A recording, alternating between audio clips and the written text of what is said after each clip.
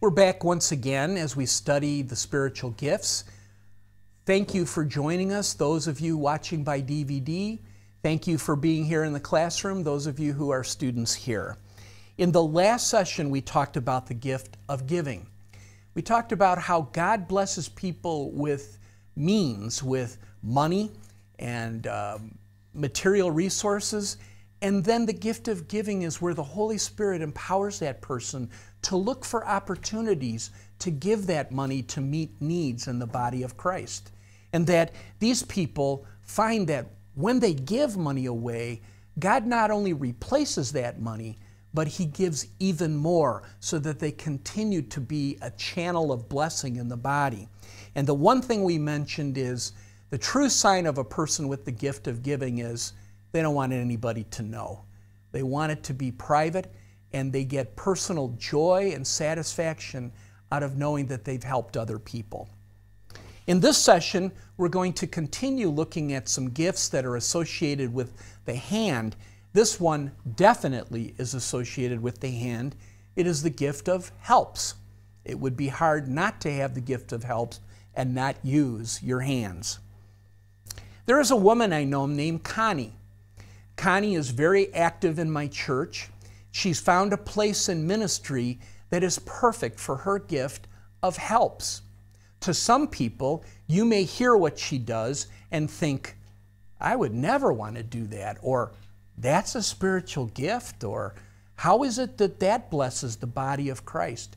Connie works on the production team. My church is a very large church. Some of your churches have a production team. It would be the people who are behind the scenes. They make sure the microphones run, that the lighting is right, that the scenery is all set up, that the props have been moved into place. Connie's job is to sit down front near the pastor and make sure that the pastor has his microphone clipped on properly, and that he uses a cord instead of a wireless mic, that the cord is carefully led and followed him up there so it doesn't get tangled. She goes and she takes the podium that he stands behind, and she lifts it up to the stage and sets it down. Later she'll come and take that podium down.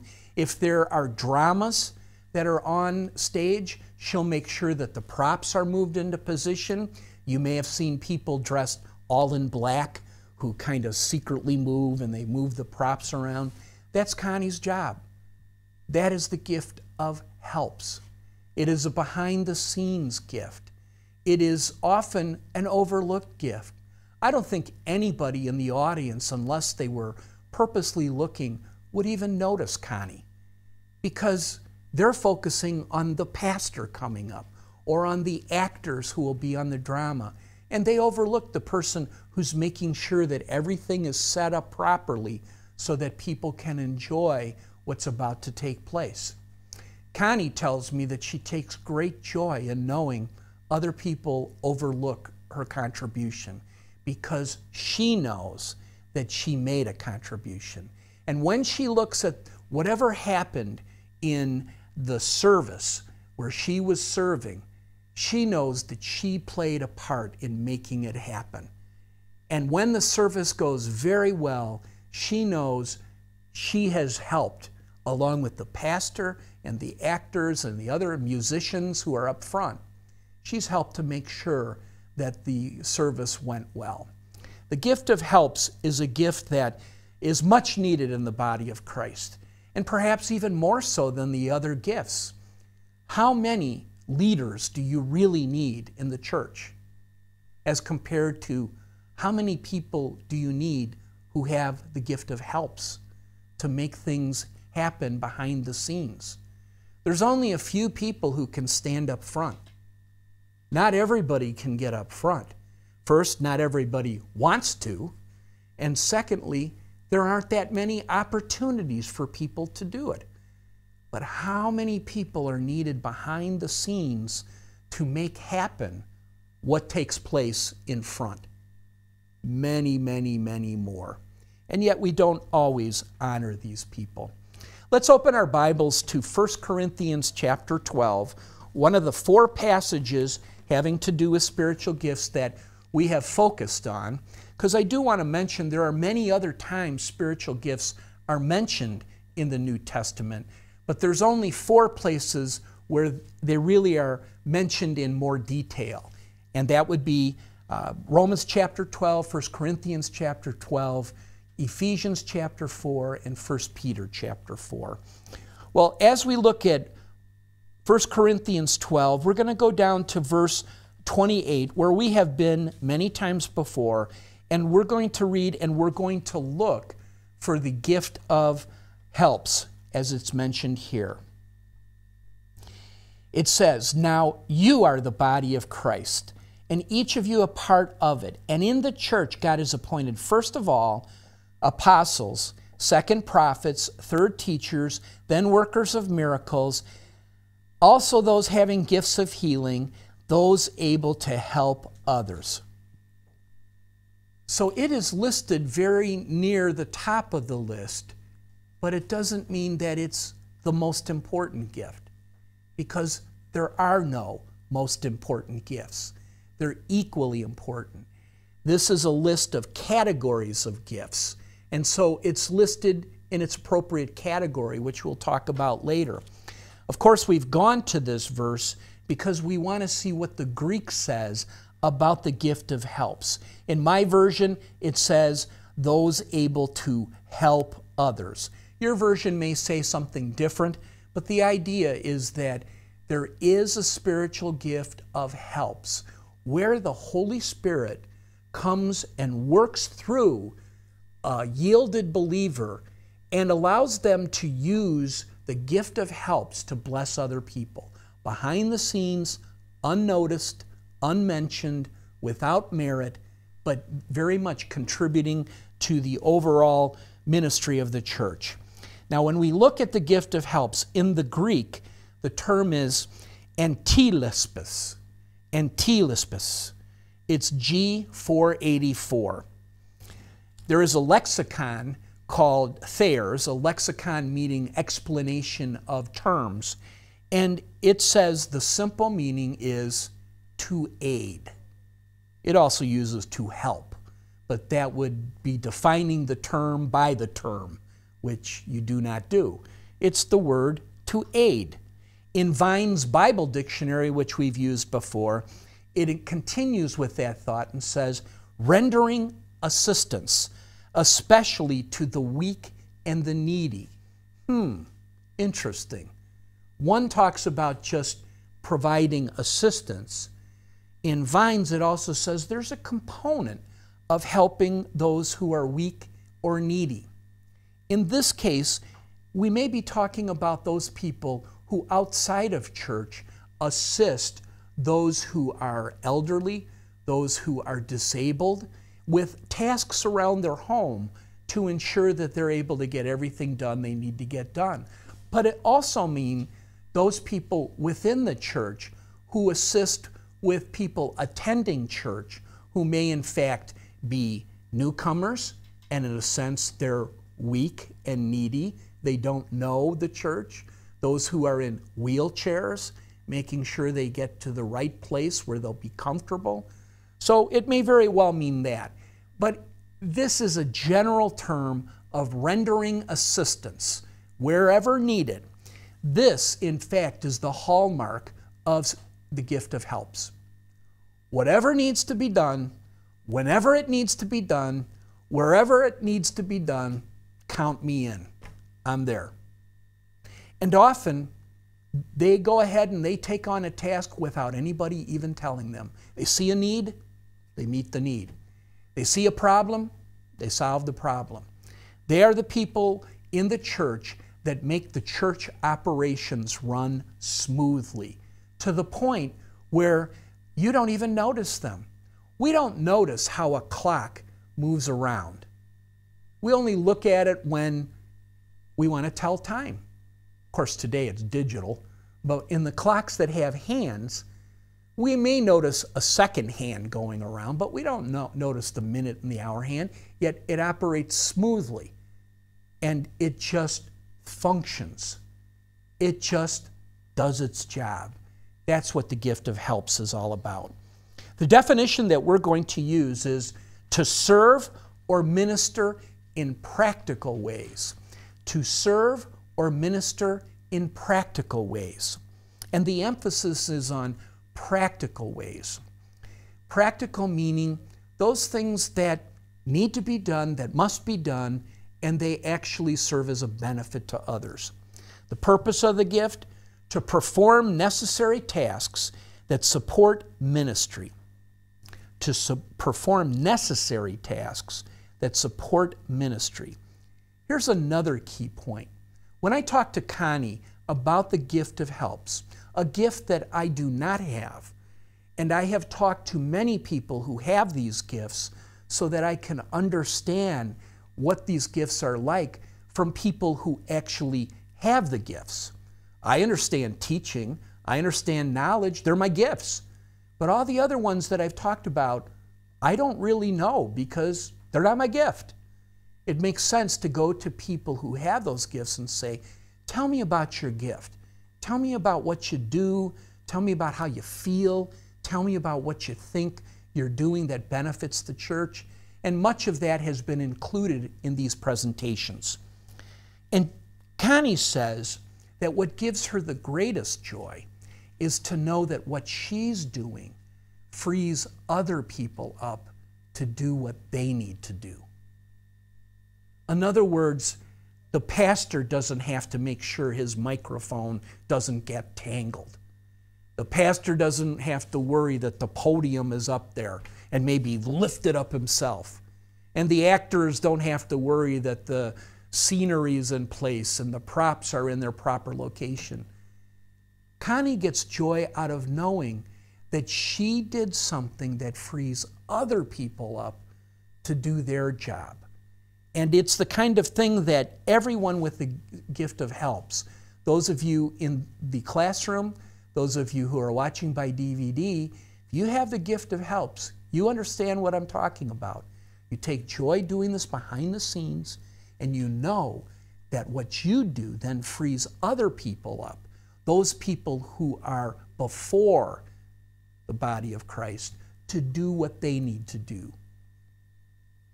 The role of the gift of helps is in managing the church. We've talked about how there's a set of roles, and it comes out of this 1 Corinthians chapter 12, 28 through 30. And they're categories. One is founding the church, which I've come as I've continued my study to understand it's not just founding, it's making sure that the church is expanding. Expanding in the sense of sharing the gospel with others, bringing others to Christ, as well as starting new ministries, as well as founding new churches. It's expanding the church. So I'm going to begin to use that phrase instead of founding. Expanding the church, instructing the church, caring for the church, managing the church, and providing the church with a message that is given to God by God for a special reason. The gift mix often associated with the gift of helps would be mercy. I see somebody who's struggling, and I go and I help them with the tasks that need to be done for them.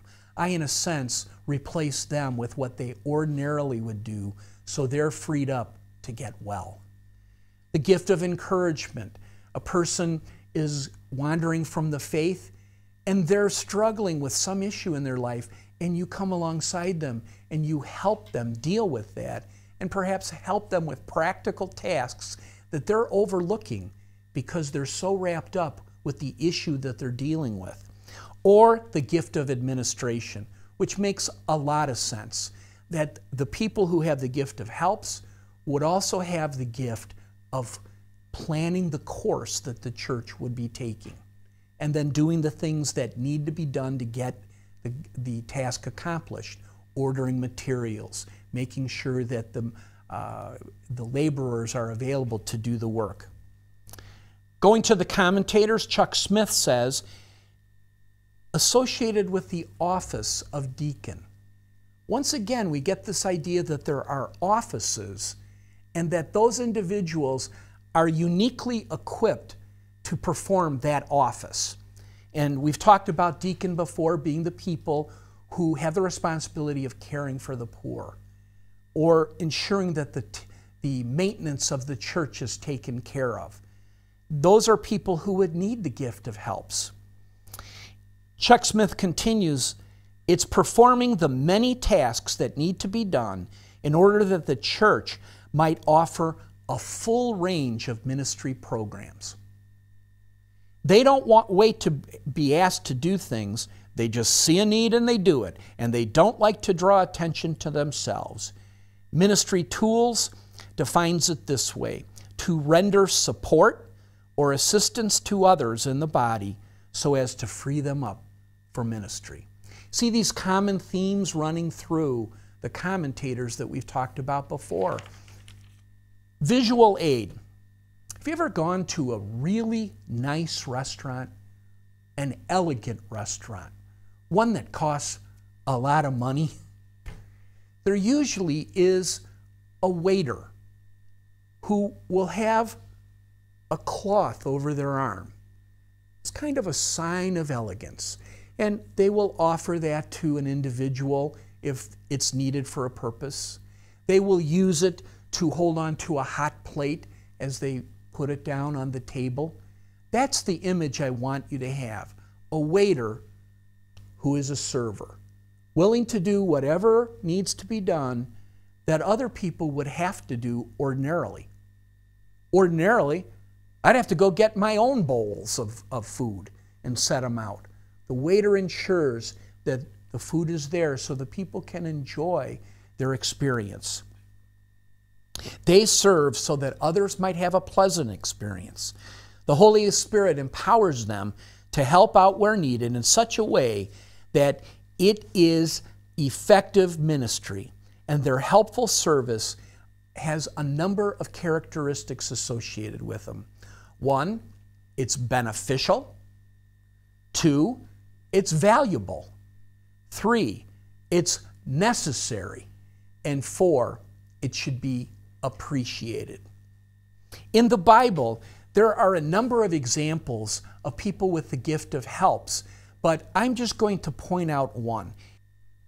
If you would open your Bible, please, to Ephesians chapter 6, there's just a short section that talks about Paul's colleague, and it's right at the end of Ephesians 6 in verse 21. And Paul talks about his associate, his dear brother and faithful servant. And in the Greek, the name is Tuchaikas. Tuchaikas. And we've said before where in Hebrew and in Aramaic and in Greek, there's often this kind of sound out of the throat. Sounds like they're clearing their throat. But it's part of their language. So Tuchaikas is the name. And he says, Tuchaikas, the dear brother and faithful servant in the Lord, will tell you everything, so that you may also know how I am and what I am doing. I am sending him to you for this very purpose, that you may know how we are and that he may encourage you. He was sent by Paul to do a task. No one else in the church where they were located in another part of Paul's missionary journey knew what the task was, but it was simply to deliver a message.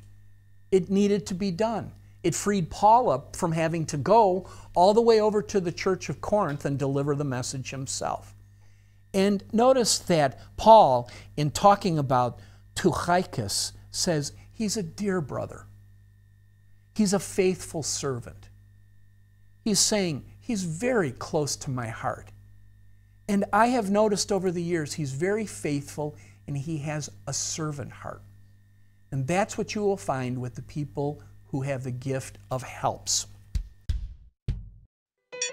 We strive to serve the contemporary Christian community with a variety of Christian educational and evangelistic resources. To see TVS Seminary's database, please visit tvsseminary.com. I want to tell you a story out of my personal experience about a married couple who I've known very well, but who have since left our church. And that's the point of the story. their names are Mike and Rachel. Rachel was one of those pillar people of the church, one of those people who support the church, and they are so important to the church that it's almost like it couldn't function without her. I think when Rachel left, we had to have 5 people take her place in the ministries that she was involved with. She was just one of those people who come along every so often. She had the gift of leadership. She had the gift of discernment. She became an elder in our church. Everyone knew Rachel.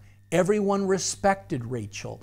I personally thought she was our most effective elder because every time I saw Rachel, she was meeting with someone in the church to hear their concerns about the church or to help intervene in some sort of conflict that was taking place between 2 people. And she was in coffee shops and restaurants and at church, highly visible, highly active, highly appreciated and valued in our church. It was really a loss when Rachel left. And I would imagine a real blessing to the church she went to.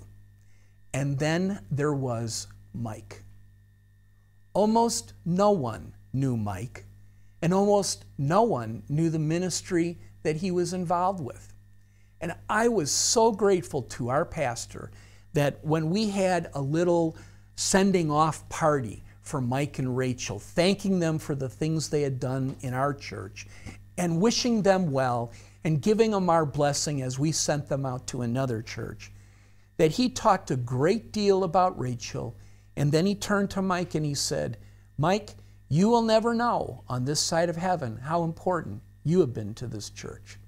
I know that you look at your wife and you see all the people who appreciate her, all the people she has helped. But I know how important you have been to our church.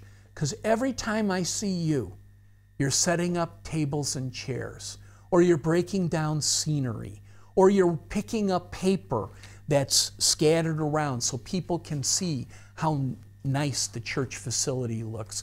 And every time I go into the washroom, I see you wiping down the countertops and making sure that the paper dispensers are filled. Mike, what you do is just as important as what your wife has done, and we will miss you terribly. And I went, yay, God. Mike was a close friend of mine, and I often wondered how Mike felt having his wife be so highly visible, highly appreciated, and Mike was kind of in her shadow, just kind of behind the scenes. And before he left, I threw my arms around him and said, Mike, I want to tell you, I could not agree with the pastor more. You are such a dear brother in Christ, and you've been such a faithful servant. And our church is going to miss you desperately. And the church you're going to, they are going to be awfully fortunate that you're coming to them. I think that Mike's spirit was a little uncomfortable with all the attention. I don't think he particularly liked being in the spotlight because that's just not who he is. It's not how he's gifted. I really don't want people to know what I'm doing. And now suddenly you're putting the spotlight on me. Whoa, I don't like this. But I bet there was another part of him deep down inside that said, thank you for acknowledging the work that I have done. For there are people we have talked about before with the behind-the-scenes gift, people who operate in the shadows, people that are not visible to us. We just take them for granted. We just assume they're doing their job, and we never, ever take a moment to pull them aside and to share our appreciation for what they do. Believe me, teachers, pastors, you get a lot of affirmation. People will tell you what you said, what you did, the way the service went. It was just so wonderful. Oh, thank you. They never say that to the people who have the gift of helps, the people who have put the podium on the stage and made sure that the wire wasn't tangled. They never look at the people who are there to repair the roof of the church because there's a leak. We never even think about them. You can pull up a name right now of somebody in your church who is like Mike, who has the gift of helps, who operates behind the scenes and is kind of the invisible person. Be sure to thank that person this coming Sunday for whatever they do in your church. It will be a blessing to you, and it will be an encouragement to them. But don't be surprised if they feel a little awkward that they're being put in the spotlight and being recognized. Well, I have some questions for you, and I would like you to consider these personally and then decide, is this something that you may have the spiritual gift of? Has God worked through you, first, to do practical tasks around the church that need to be done? Second, has God worked through you to take the initiative on your own without anyone telling you to take care of a task that needs to be done? And number three, has God worked through you to make you a person who feels uncomfortable that others are thanking you for your contribution and for being made visible to the body of Christ? Do any of those things apply to you? And if they do, you may very well have the spiritual gift of helps. If so, celebrate it, use it, and be blessed because of it.